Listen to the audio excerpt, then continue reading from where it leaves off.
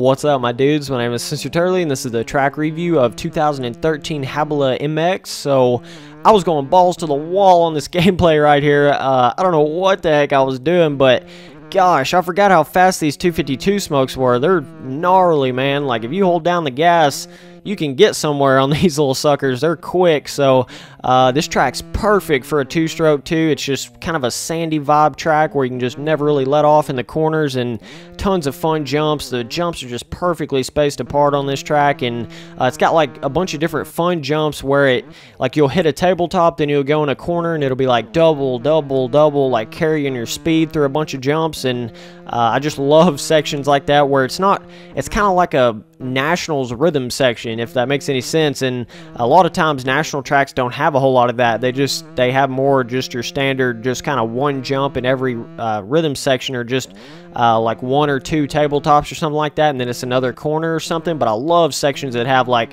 just super fast double, double, double stuff like this right here, where you can just get to scrubbing on it like crazy, and it's just a ton of fun. So this track's so cool as far as like just the, I don't really know even how to explain it. A lot of tracks just have their own feeling, and it's impossible to explain. Like, you have to ride on it to really know what it feels like. But it's tons of fun when you do get on this track, and it'd be a lot of fun on a 125 too. On some of these straightaways, you'd be in 6th gear, just wide open NOS button jetpack. I mean, that's what I feel like on this 252 stroke. So this bike's a lot of fun, man. I forgot how the 252 stroke, it's so much lighter than the 450, but yet it's almost got the power of it too. So it's just, some tracks have those, like, one really big jump that'd be really hard to hit on a 252 stroke, but for the most part it can hit everything that a 450 can. So and it's lighter, and it's going to go through whoops and stuff like that way easier. It feels better to me in the corners than a 450. The 450 is kind of clunky in the corners. So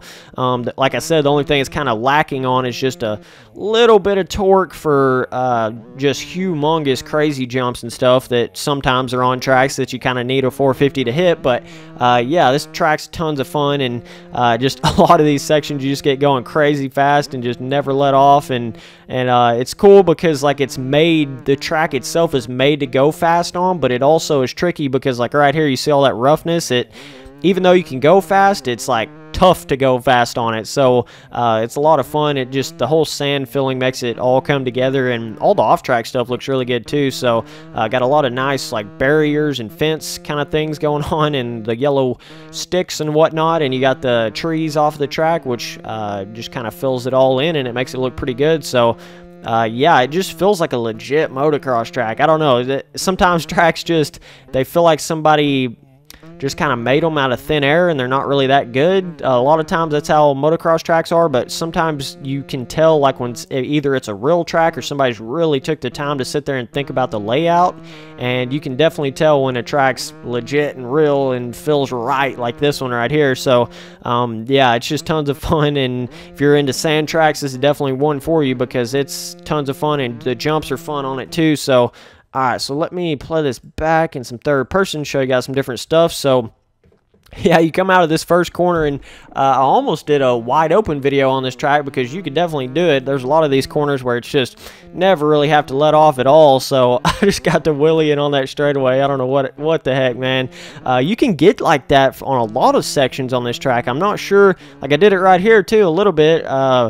I don't know if it's just perfect shifting or like leaning back far enough or what it is, but I don't know, man, or if it's this gnarly 252 stroke and the power is just insane. I don't know, but for whatever reason, this track's pretty easy. Like, you can carry your speed out of the corners and wheelie at the same time. You know, it's not like you got to slow down and then try to wheelie. You can still carry all your speed, but just lean back, and you can still wheelie and just carry all that momentum. So a lot of times tracks, you can wheelie on them, but you would have to slow down and then pop the clutch or do something. But this one, it's like there's enough traction in it to where you can just lift up that front wheel pretty much anywhere you want to. So yeah, this track's tons of fun, and you can just carry so much speed down this section right here, and there's no limit. I'm telling you how fast you can hit that corner. It could get scary fast. I mean, real quick. I'm talking scary fast. Like vortex, you can't even tell what's going on because everything's flying past you so quick. But yeah, this track's tons of fun, and I really enjoyed riding on it here, and I'm going to start riding this 252 smoke a whole lot more because this thing is bad to the bone. I love this bike. Ugh, I don't know, man. it would be hard for me to not want to ride this. Like, if I really took the time to learn it and whatnot, I could probably get pretty quick on it, but like I said, it's just lacking a little bit in the torque. Just a little bit on that torque to where sometimes you'll have those humongous quads or something, and in the 450 class, everybody's going to be hitting it in the pros, so you kind of need a 450 for bigger sections like that, but it would be tons of fun if somebody was out there rocking it out on a 252 smoke or a 125 in the 250 class. So if they let these bikes run with the 250Fs, oh my god, throw those 250Fs away. I want to be on this bad boy, but like, I'm debating whether having it on in the 450 class, but if they let it in the 250F class, that would be insane. That'd be awesome, because I wish they would do that in real life too, like make it to where the 252 strokes can ride with the 250Fs and the pros. The two strokes could finally make a comeback if they did that, because then people would think, oh man, so maybe some of the factory teams would go back to the 252 stroke and really soup them up, make them awesome suspension, and then you would really get to see how they can compete straight up with a 250F and probably beat them. So just kind of looking at it on paper, 252 strokes seem